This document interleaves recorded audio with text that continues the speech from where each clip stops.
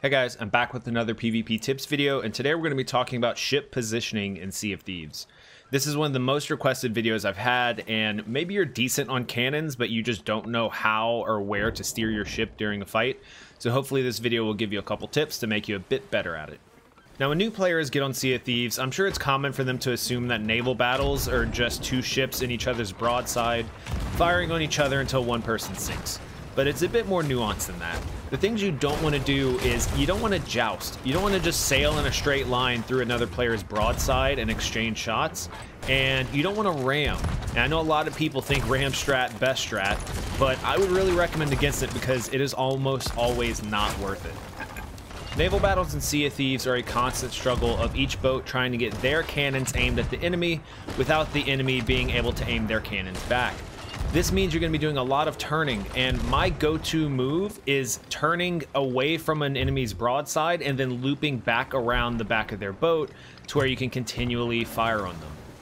However, a move like this can usually just lead to both boats just spinning around each other, exchanging shots, and you don't want to be stuck in a predictable spin. Not only will this make you an easier target, but this will mean it'll be easier for them to board you. So if you realize that you've been stuck in a certain spin for a while and you haven't touched your wheel, maybe go back and either turn your wheel harder or just turn it in the complete other direction. Now, there is an exception to that rule, which is the death spiral, where you just want to spin around a boat as much as possible while continually firing on them and sending people over. If you want to see more on that, you can check out my death spiral video, but more or less, it is one of the most effective moves to help finish off an enemy ship. Now, one of the questions I get asked all the time is how do you fight a bigger ship? So if you're on a sloop and you're fighting like a brig or a galleon, you want to keep your distance. Try and rely on your long-range aim, which is hopefully decent, immobilize them, get some shots on them, and send someone over to prevent them from repairing.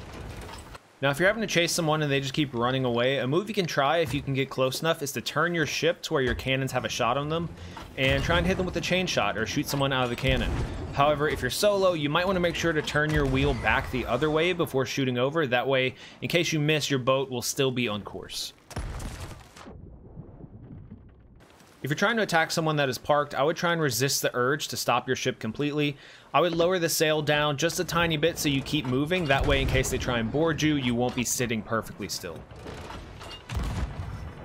Okay, that's it for me today. I give away exclusive in-game items every Wednesday and occasionally have Twitch drops on my stream at twitch.tv/blurbs. If you just want to come hang out, ask any questions, maybe join the community, we have a really great Discord, please feel free to stop by. Thank you for watching, and I hope you enjoyed the video.